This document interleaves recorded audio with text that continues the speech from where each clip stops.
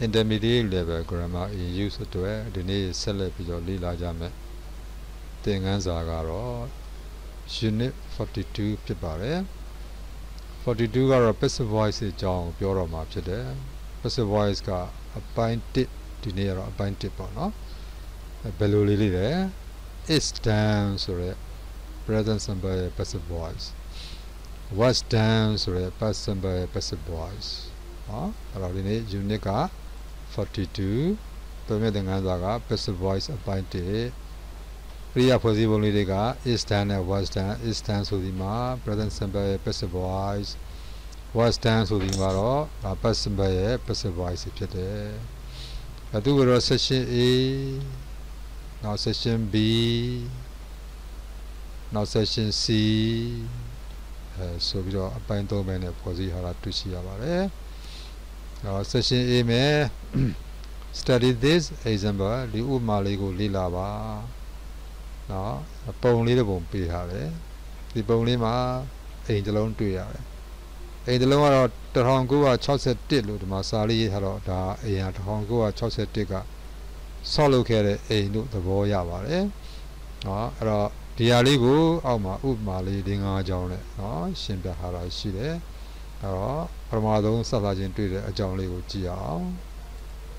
This house was built in 1961. Was built as passive. This house was built in 1961. ဒီအိမ်ကြီးကို1961ကတည်ဆောက်ခဲ့ပါတယ်လို့သုံးသွားတဲ့နေရာမှာအနီရောင်ခြယ်ထားတဲ့ was built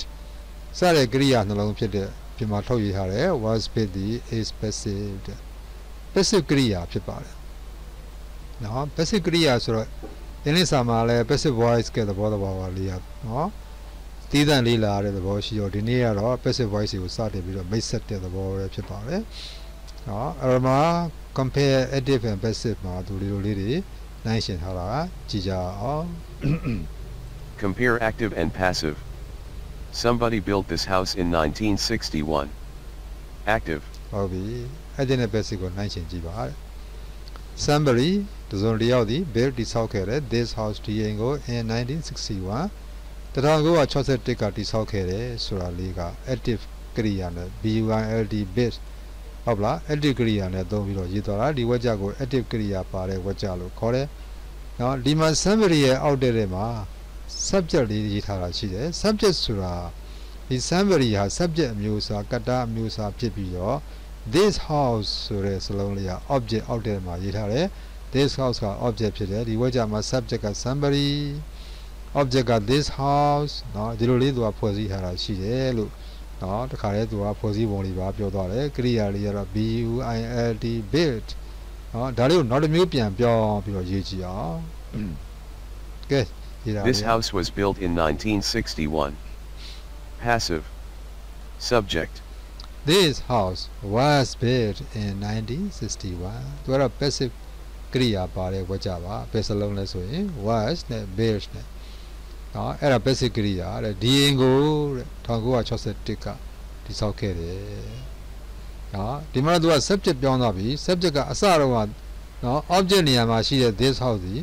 အခု subject နေရာကိုရောက်လာတယ်ဝါကြချက်ထိတ်ဆုံးကိုရောက်လာတယ် this house ဖြစ်သွားတယ်နော်ဆိုတော့က object ဒီခုပါလဲ subject ဖြစ်လာတယ်ကရိယာလေးကလည်း build built သုံးလို့မရတော့ဘူး was က built ကသုံးရတယ်ဒါ passive လို့ခေါ်ပါတယ်နော်အဲ့တော့အခုပြောတာလေးကတော့သိပြီးတော့သဘောလေးပေါက်မှာမဟုတ်သေးပါဘူးအဲသဘောပေါက်အောင်ထပ်ပြီးတော့ဒါလေးကိုနောက်တစ်ခေါက်ပြန်ပြောပြမယ်အများနားလည်စေမယ့်စလုံးနဲ့သုံးပြောပြပါမယ်ဟောအဲ့တော့ဒီမှာပထမဝကြလေး active ဝကြလေးကိုကြည့်လို့ရှိရင် somebody built this house in 1961တစုံတစ်ယောက်ဒီအိမ်ကို1961မှာတည်ဆောက်ခဲ့တယ်အဲ့ဒါ active လို့ခေါ်တယ် active ကိုရှေးအောင် grammar စာအုပ်ကြီးတွေမှာဒီလိုဘာသာပြန်ထားတယ်နော် active voice ဆိုတာအတိုက်တန်လို့ခေါ်တယ်တိုက်ခိုက်ဆောင်ရွက်လိုက်တဲ့လုတ်ကင်ဆောင်ရွက်လိုက်တဲ့အတန်လို့ဒီလိုလေးပြောပါတယ်အဲ့ဒါဘယ်စလုံးကပြောလဲ build build ဆိုတဲ့ verb ကပြောပါတယ်အင်္ဂလိပ်စာမှာအင်္ဂလိပ်ဝါကျတွေမှာ verb တစ်လုံးဟာအသက်ပါပဲ verb ကဒါဟာတိုက်ခိုက်လုတ်ကင်ဆောင်ရွက်လိုက်တဲ့အတန် active voice လို့ verb ကဖော်ပြပေးတာဖြစ်တယ်ဟောနောက်တစ်ကြောင်းကြည့်ရအောင် this house was built in 1961 အဲ့ဒါ passive ပါအဲ့ဒါနော် grammar စာအုပ်အဟောင်းကြီးတွေမှာတော့ passive ကိုသူက passive voice ကိုအခမ်းအနားလို့ခေါ်တယ်လို့သုံးပါတယ်နော်အတန်ဆိုတာကတော့ BUNC voice ပါပဲအဲ့တော့အတိုက်တန်အခမ်းအနားဆိုတာဘာကြောင့်သူ့ကိုအခမ်းအနားလို့ခေါ်လဲဆိုတော့ဒီ subject ဖြစ်တဲ့စလုံးလေး house ဆိုတဲ့စလုံးလေးက build တိဆောက်တယ်ဆိုတဲ့အလုပ်ကိုလုပ်ကင်သူမဟုတ်ပါအလုပ်ခံရသူဖြစ်ပါတယ်လုပ်ကင်ခံရသူဖြစ်ပါတယ်ဒါကြောင့် was build လို့တို့များပြောလိုက်ပြီးတို့များရေးလိုက်ပြီးဆိုရင်အဲ့ဒီအတန်လေးဟာအဲ့ဒီကရိယာရဲ့အတန်လေးဟာအခမ်းအနားလို့ခေါ်ပါတယ်နော်ဒါလေးကိုရှိမှလည်းနော်အများကြီးဆက်ပြီးတော့ရှင်းပြပါဦးမယ်အဲ့တော့ဟိုစလုံးနေဒီစလုံးနေနေရာရွေ့သွားတာတွေဘာတွေအဲ့ဒါခဏထားလိုက်ပါဦးနော်တော့ဒီအတိုက်တန်ဆိုတဲ့နော်သဘောတဘာဝလေးနဲ့အခမ်းအနားဆိုတဲ့သဘောတဘာဝလေးကိုနားလည်စေချင်ပါတယ် active voice ဆိုတာတိုက်ခိုက်လုပ်ကံဆောင်ရွက်လိုက်တဲ့အတန်ဖြစ်ပြီးတော့ passive voice ကအခမ်းအနားဖြစ်တယ်ဟုတ်လားဘယ်လိုတိုက်ခိုက်လုပ်ကံဆောင်ရွက်ကြလဲကတ္တာကရိယာရဲ့အလုပ်ကတ္တာ somebody ကကရိယာရဲ့အလုပ် bit အလုပ်ကိုလုပ်ကံဆောင်ရွက်လိုက်တဲ့အတန်လို့ပေါ်လွင်စေတယ်တခါ passive voice ဆိုတော့ကတ္တာဖြစ်တဲ့ this house ဒီ bit လုပ်ငန်းကို BUNLD bit ဆိုတဲ့လုပ်ငန်းလေးကိုခံလိုက်ရတဲ့အတန်ဖြစ်တယ်အဲ့ဒါပဲအဲ့ကတ္တာနဲ့အဲ့ကရိယာအဲ့ကတ္တာနဲ့အဲ့ကရိယာနှစ်ခုတို့ဟာဟုတ်လားတိုက်ခိုက်ဆောင်ရွက်လိုက်တဲ့အတန်လားသို့မဟုတ်ခံလိုက်ရတဲ့အတန်လားဆိုတော့ခွဲခြင်းအပြင်အဲ့ဒါ active passive ကသဘောကိုနော်ဖော်ပြပေးတာပဲဖြစ်ပါတယ်အခုဆက်လက်ပြီးတော့ရှေ့မှာရှင်းလင်းချက်တွေနော်နောက်ထောင်ကြည့်မယ်ဟောဒီအပြာလေးနဲ့ရှင်းလင်းချက်နှစ်ခုကိုတစ်ခါတည်းတပေါင်းနဲ့နောက်ထောင်ကြည့်အောင် When we use an active verb, we say what the subject does. My grandfather was a builder. He built this house in 1961. It's a big company. It employs 200 people. ဟုတ်ပြီနောက်တစ်ခါနောက်ထောင်ကြည့်မယ်ဒီနေရာမှာတော့သူကစာစကားလေးနဲ့သူကရှင်းပြသွားတဲ့သဘောလေးဖြစ်တယ်နော်စာစကားသဘောလေးနဲ့ရှင်းပြသွားတာဖြစ်တယ်ခုနကတော့အရာစကားသဘောနဲ့နားလည်လွယ်အောင်အတိုက်တန်အခမ်းအနားနဲ့ရှင်းပြခဲ့တာဖြစ်ပါတယ်အခုသူစာစကားနဲ့ရှင်းပြပုံလေးကိုချက်လောက်နားတော့ကြည့်လို့ရှိရင်ဘာသဘောတွေ့လဲဆိုရင် when we use an active verb ငါတို့ active verb တွေကိုသုံးကြတဲ့အခါမှာသုံးတဲ့အခါမှာ we say ငါတို့ပြောကြတယ် what the subject does ကတ္တာဘာလုပ်တယ်ဆိုတာကိုပြောတယ်နော်အခုတော့တိုက်ခိုက်ဆောင်ရလိုက်တယ်လို့ပြောတယ်အခုဗာလဲဒီစာစကားလေးကဘယ်လိုပြောလဲ what's the subject does ကတ္တာနော်လုပ်လိုက်တဲ့အရာလေးကိုငါတို့ကပြောတာကတ္တာဘာလုပ်တယ်ဆိုတာငါတို့ပြောတာဥပမာအဖြစ် my grandfather was a builder ငါတို့နော်အဖိုးကတော့တိဆောက်ရေးသမားတစ်ယောက်ဖြစ်တယ် he built this house in 1961သူကဒီအိမ်ကို1961မှာဆောက်တယ်ကတ္တာ he ကတ္တာဟီကသူဘာလုပ်တယ်ဆိုတာကိုပြောတာကတ္တာဟီကအိမ်ဆောက်တဲ့အလုပ်ကိုသူလုပ်တယ်လို့ပြောတာ it's a big company ဒါကကုမ္ပဏီကြီးတစ်ခုဖြစ်တယ် it employs 200 people it ထိုကုမ္ပဏီက employs အလုပ်တွေပေးထားတယ်လူပေါင်း200ကိုအလုပ်တွေပေးထားတယ် it ကတ္တာ subject ကဟုတ်လားဘာတွေလုပ်လဲလူ200ကို employ အလုပ်ပေးထားတယ်ဆိုတဲ့ကိစ္စကိုဖော်ပြတဲ့အခါမှာ active verb တွေဖြစ်တယ် BUILD bid EMPLOY as employ စတာတွေကိုသုံးပြီးတော့ရေးသားတယ်ဒါသူ့ရဲ့စာနဲ့ရှင်းလင်းချက်ပေါ့နော်ဟုတ်ပါပြီနောက်တစ်ကြောင်းရှင်းလင်းချက်ကလေးနောက်တော့ကြည့်အောင် When we use a passive verb, we say what happens to the subject. How old is this house? It was built in 1961. 200 people are employed by the company. ဟုတ်ပြီဒီတစ်ခါတော့သူက passive ကိုရှင်းသွားတာဖြစ်တယ် when we use a passive verb ငါတို့ passive ကရိယာကိုသုံးကြတဲ့အခါမှာ we say ငါတို့ပြောတယ် what happens to the subject ဘာတွေဖြစ်တယ်ဆိုတာကိုပြောတာ what happens to the subject ဘာတွေဖြစ်သွားတယ်ဆိုတာကိုပြောတာနော်တနည်းအားဖြင့် subject ဘာလုပ်ခံရတယ်ဘာဖြစ်ခံရတယ်ဆိုတာကိုပြောတာဖြစ်တယ်နော်ဥပမာလေးက how old is this house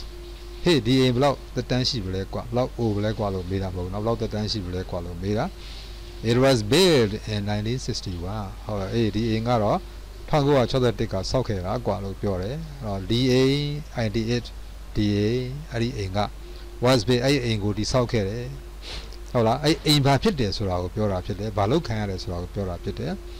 တခါ200 people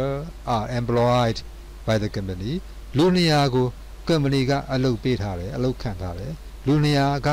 ဟုတ်လားဘာလုပ်ခံရတယ်ဆိုတာကိုပြောတာလူ200ဆိုတဲ့ subject ဒီဟုတ်လား200 people ဆိုတဲ့ subject ဒီ ဟုတ်လားဘာကုမ္ပဏီကဘာလုပ်တယ်ဆိုတာကိုပြောတာဒီ subject ကိုဘာလုပ်တယ်သူတို့အလုပ်ပေးထားတယ်အလုပ်ခံထားတယ်လို့ပြောချင်တာအဲ့တော့ပြန်ပြောရရင် active ကရိယာကိုသုံးတဲ့အခါမှာကတ္တာဘာလုပ်တယ်ဆိုတာကိုပြောတာဖြစ်ပြီးတော့ passive ကရိယာကိုသုံးတဲ့အခါမှာကတ္တာဘာတွေဖြစ်တယ်ဆိုတာကိုပြောတာဖြစ်တယ်လို့ဒီလိုသူကဒီလိုရှင်းပါလေဟုတ်ပါပြီ session B ကတော့ခတ်တူလို့ပါပဲသူကတော့ဒီလိုလေးရှင်းသွားတာရှိတယ်နားထောင်ကြည့်ပါ When we use the passive, who or what causes the action is often unknown or unimportant. အဲ့တော့ငါတို့ passive ကိုသုံးလိုက်တဲ့အခါမှာတဲ့ who causes the action ဘယ်သူကဒီလောက်ခံဆောင်ရွက်ချက်ကိုဖြစ်စေတယ် what causes the action ဘယ်သူဘာကဒီလောက်ခံဆောင်ရွက်ချက်ကိုဖြစ်စေတယ်ဆိုတာဒီ is often unknown မသိတာလည်းရှိတတ်တယ် is often unimportant အရေးမပါတာအရေးမကြီးတာလည်းရှိတတ်တယ်ပြန်ပြောပါမယ်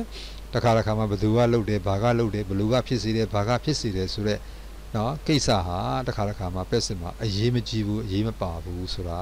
မသိဘူးဆိုတာတွေရှိတတ်တယ်ဥပမာကွယ်တကြောင်းစာနာထောင်ကြည့်လိုက် A lot of money was stolen in the robbery. Somebody stole it, but we don't know who. ဒီနေ့မှာသူက a lot of money was stolen in the robbery ဆိုတော့ဒီဓမြမှု robbery မှာဓမြမှုမှာပတ်စံအမြောက်အများခိုးခံလိုက်ရတယ်လို့ပြောတာဘယ်သူခိုးသွားတယ်လို့ပြီးရေးမထားဘူးဘယ်သူခိုးသွားတယ်ဆိုတာဒီနေ့မှာအရေးမကြီးဘူးဟုတ်လားသိစရာလည်းမလိုသိလည်းမသိဘူးဒါကြောင့်သူက somebody stole it တယောက်ကတော့ခိုးသွားမှာပဲလေ but we don't know who ငါတို့ဘယ်သူလဲဆိုတာမသိဘူးသိစရာလည်းမလိုဘူးဓမြမှုမှာပတ်စံ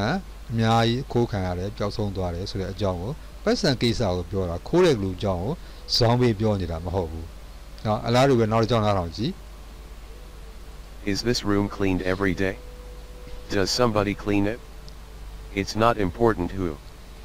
Is this room clean every day? ဟဲ့ဒီအခန်းကိုနေကင်းတန်ရှင်းရေးလုပ်သလားဟေးဒီလိုမေးတာလေ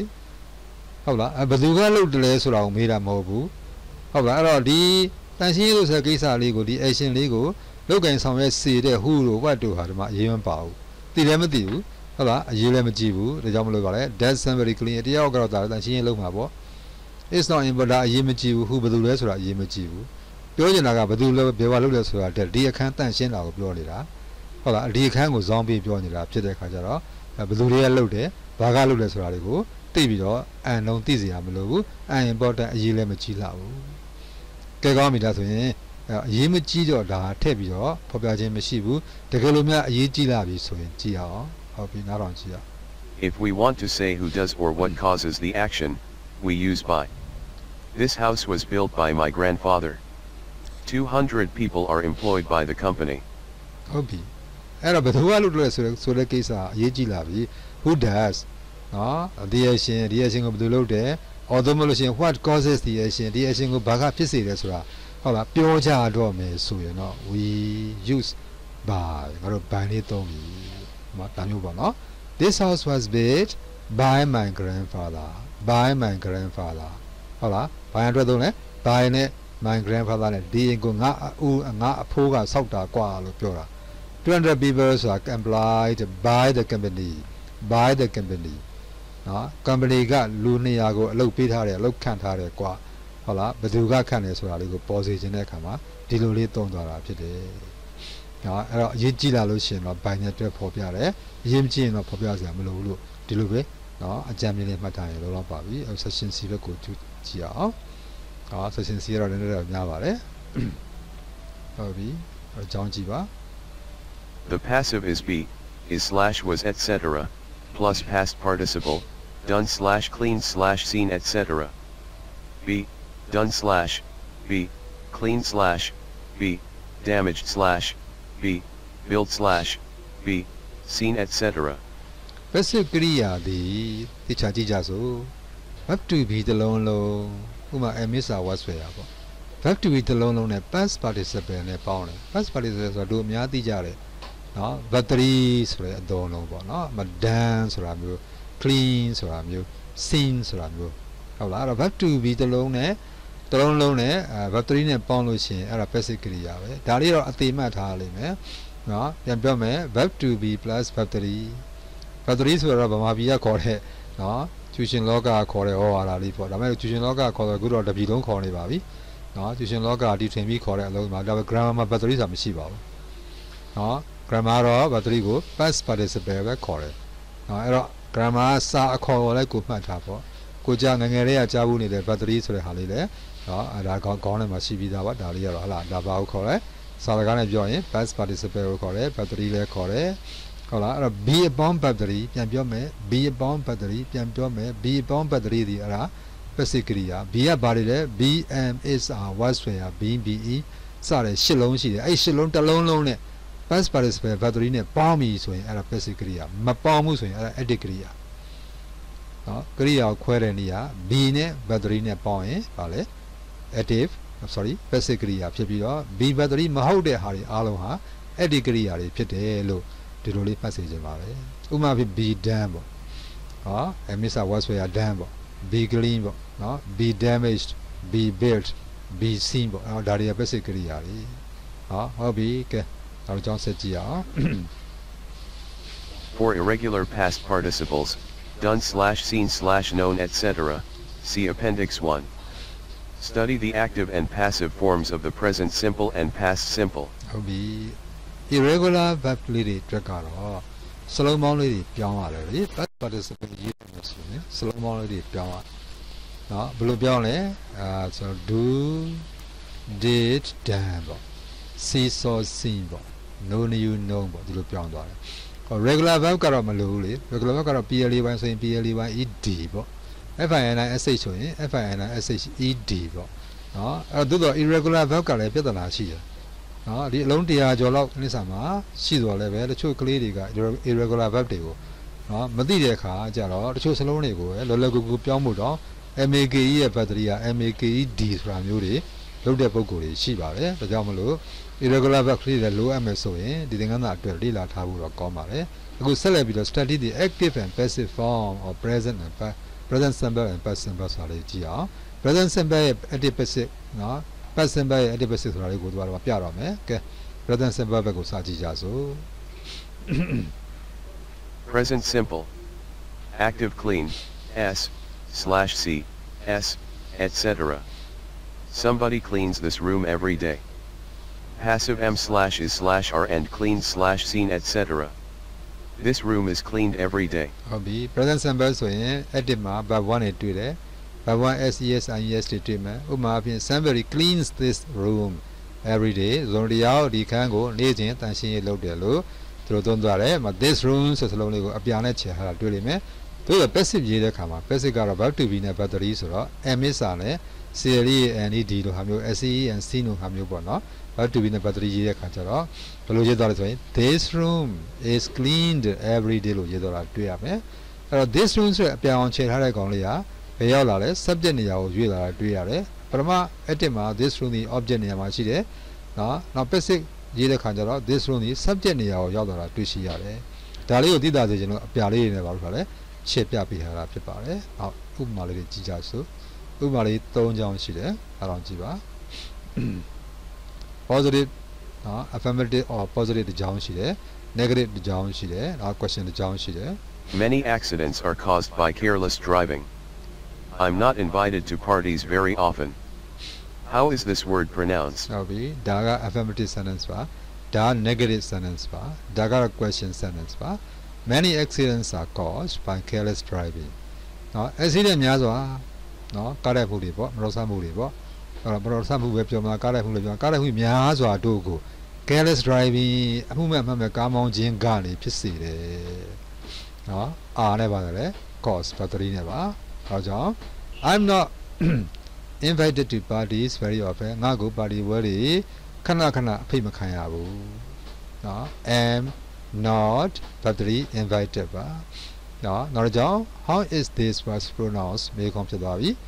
is pronounced ဒါမှ this was ရှိတယ်ဒီစကားလုံးလေးဘယ်လိုများအတန်ထွက်တယ်လဲကွာဟုတ်လားအဲ့တော့ are နဲ့ cause နဲ့နော် affirmative ပါ am not invited negative ပါ is pronounced is this was pronounced question ပါဒါ present simple မှာသုံးသွားတယ် passive ကရိယာလေးတွေပါအခု past simple ဘက်ကိုတစ်ချက်လောက်နားထောင်ကြည့်ရအောင် Past simple. Active clean slash saw etc. Somebody cleaned this room yesterday. Passive was slash were and clean slash seen etc. This room was cleaned yesterday. အော် past simple ကြတော့ active မှာ verb 2ဖြစ်တဲ့ cleaned saw စတာတွေသုံးမယ်ဥပမာအဖြစ် somebody cleaned this room yesterday လို့တို့သုံးထားတာရှိတယ် somebody cleaned this room yesterday this room လေးကိုပါလေအပြောင်းအောင်ခြေထားတယ်passive ကြတော့ဗာတွေ့လဲ was where battery ဖြစ်တဲ့ cleaned လို့ဟာမျိုးတွေ seen လို့ဟာမျိုးတွေတွေ့ရတယ်passive ကြတော့ this room was cleaned yesterday ဒီအခန်းကိုမနေ့ကတန်ရှင်းရေးလုပ်ခဲ့တယ်ဆိုတော့မျိုးတွေ့ရပါတယ်ဒီမှာ edit တုံးက clean ရဲ့နောက် object နေရာမှာတွေ့တဲ့ this room ဒီအခု passive ရေးတဲ့အခါမှာ this room ဒီ subject နေရာကိုရောက်ရှိလာတာတွေ့ရပါတယ်အဲ့တော့အပြာလေးနဲ့ချက်ပြထားပါတယ် clear လေးက clean ဘဝမှာ was clean ဘဝကိုပြောင်းသွားပါတယ်သူ့ကိုလည်းပဲအလားတူပဲ affirmative ဝေကြ positive ဝေကြရယ် negative ဝေကြရယ်နောက်တစ်ခါ question ဝေကြသုံးမျိုးမှာသုံးထားတာလေးတွေကို past simple တွေ့ကြည့်ကြစို့ We were woken up by a loud noise during the night. Did you go to the party? No, I wasn't invited. How much money was stolen in the robbery? ဟုတ်ပါပြီအခုဆိုရင်ပထမ affirmative ဝေကြမှာ we were woken up ငါတို့ကိုနိုးစေတယ် by a loud noise ဆွညံတဲ့တစ်ခုက during the night ညတော့ငါတို့ကိုဆွညံတဲ့တစ်ခုကနိုးသွားစေတယ် we were woken ငါတို့ကနိုးတာကိုခံရတဲ့သူတွေပါ passive voice ပါ were woken ပေါ့နော် were woken နဲ့သုံးသွားတာရှိပါတယ်ဒါကတော့ affirmative ဝေကြလေးပါ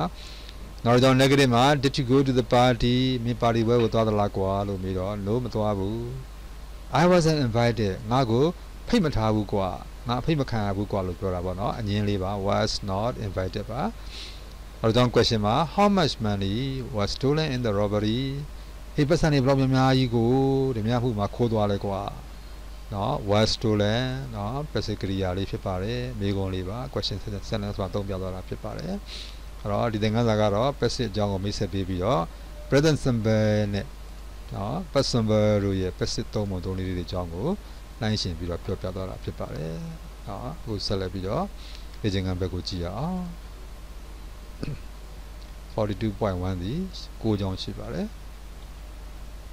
နော် 42.2 ကတော့9ကြောင်းပဲရှိပါတယ်ဒီကြောင်းနမူနာပေးထားတယ် 42.3 ကတော့များပါတယ်အားလုံးပေါင်း18ကြောင်း18ကြောင်းလောက်ရှိပါတယ်နည်းနည်းလေးကျင်းပြလိုက်မယ်